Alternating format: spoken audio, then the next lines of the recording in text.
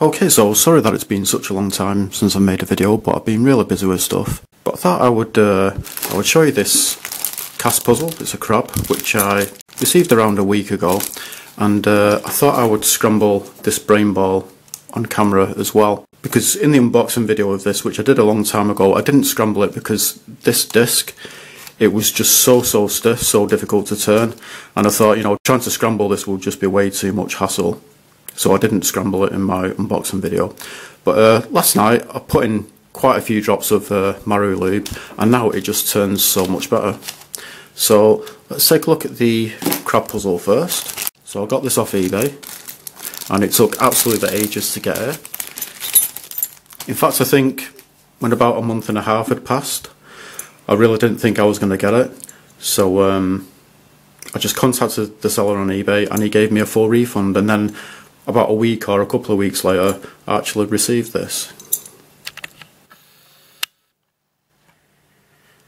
So on it says CP7 China.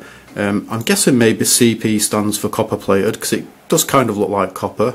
I think if it was solid copper I'd be able to bend it maybe, but I can't, so I'm guessing it's probably copper plated.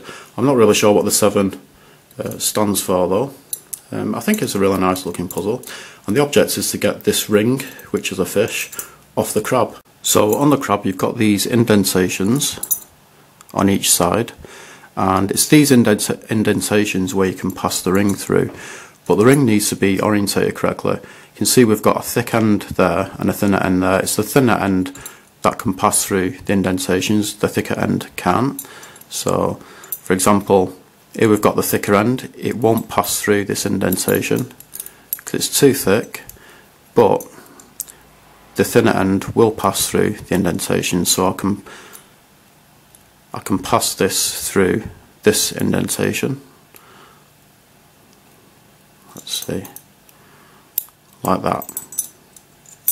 So yeah, I've been finding this really difficult. I've been messing around with it for a few days now, and I just cannot get the ring off it at all. Very nice looking puzzle, very difficult for me anyway. I'm a total novice when it comes to cast puzzles, so I'm not really, as far as cast puzzles go, I'm not really sure how difficult this is really, but for me, I'm finding it really difficult. So yeah, let's scramble this brain ball. So yeah, like I said, I put in a few drops of Maru lube and it didn't really seem to make any difference, so I just put in a lot more, and now this circle, it just turns so much better.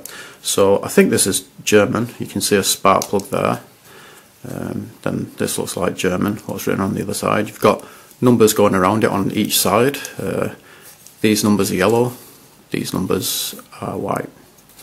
And so not only can you turn it this way, but you can also turn it this way as well, like that.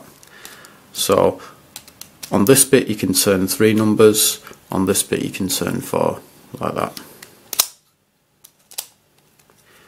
So turning it this way, it's always been pretty much fine. It was just turning it this way which was really difficult. As you can see, it is solved.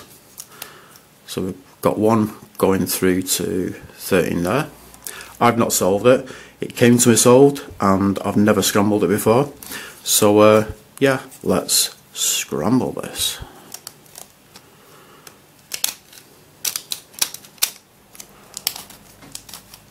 I do have another similar puzzle to this. It's called a Magnif Saturn.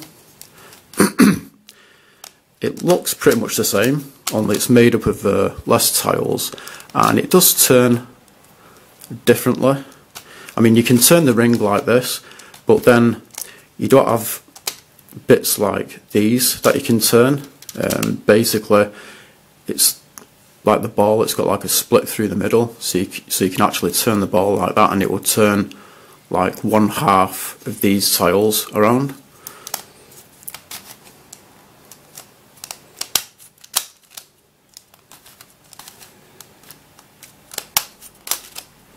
So yeah, it's amazing just how much better this turns now, because the way it was before, I could barely turn it at all.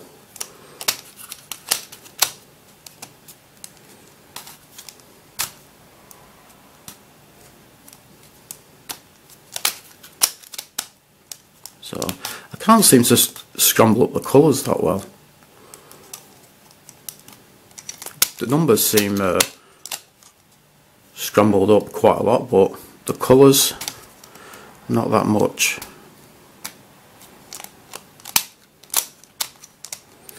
Let's see, let's do one more turn and I'll call it scrambled. So there you go, that is a scrambled brain ball.